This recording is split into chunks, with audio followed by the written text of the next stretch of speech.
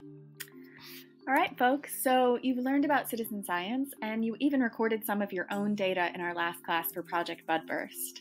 But can we use the large data set from Project Budburst to ask our own questions?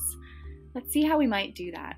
Abigail and I created this file to take a look just at the plants that are most represented in Project Budburst. This will be the first step in asking a question of a large data set.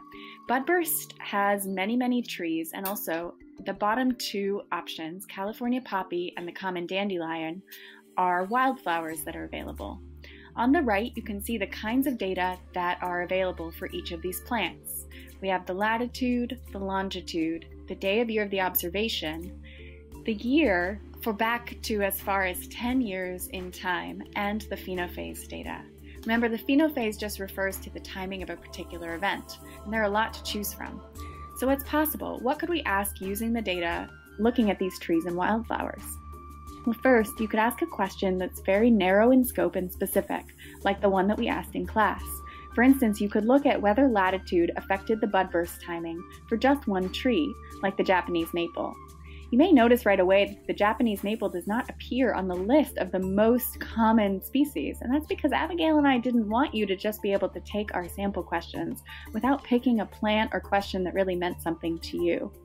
Some other things that you can ask are increasingly broad in scale. So you can look at how budburst might change over the last 10 years with a particular tree, like the black birch. This would give you more information about something like climate change. We want you to really be able to read these questions on your own, but take a look because they do increase in challenge. For instance, this very last question, do all maple species in a particular region, east versus west, share similar phenophase timing? Here, you'd actually have to divide the plants up into two large groups, one on the east and one on the west, using something like longitude, and then look at the phenophase over a few different phenophase stages. The next thing that you'd have to do is look at whether or not this same trend existed in individual species as well. There's so much to do. But wait, it's not just trees and wildflowers. There's another type of plant and data set recorded in Project Budburst, and this is called the Budburst nativar species.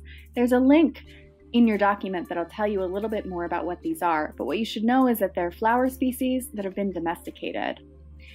The available data for this is far richer, so rather than just longitude and latitude, day of year, and the year, you also have things like temperature, cloud cover, flowering stage, number of open flowers, and height. You can think of this as something parallel to DBH, a kind of data that we use often in our graphs in class. There's also a number of pollinators present, and a slight trick. There are years recorded, but they only go back 1 or 2, so you're not going to be able to look at these plants and the impact of climate change.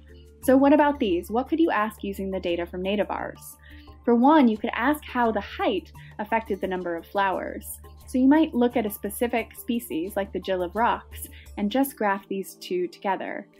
Another thing that you might look at is whether or not temperature could affect the number of pollinators across all nativars. You could even further explore whether or not that trend persisted with individual species. Again, there's a list of sample questions. We'd love for you to read each one and figure out one that really resonates with you. What are you interested in? What compels you? How much challenge are you willing to take on? Again, the final question here is one that's pretty tricky. Here you'd look at, do nativars with common features like color or leaf shape have similar timing for all the flowering stages?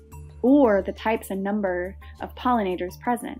Here you'd have to start your research by really looking at the nativars in particular, identifying the common features, and then graphing the flowering stages.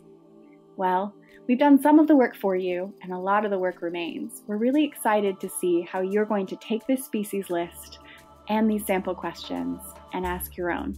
If you have any questions at all, Abigail and I are in office hours, and we're happy to help in any way that we can.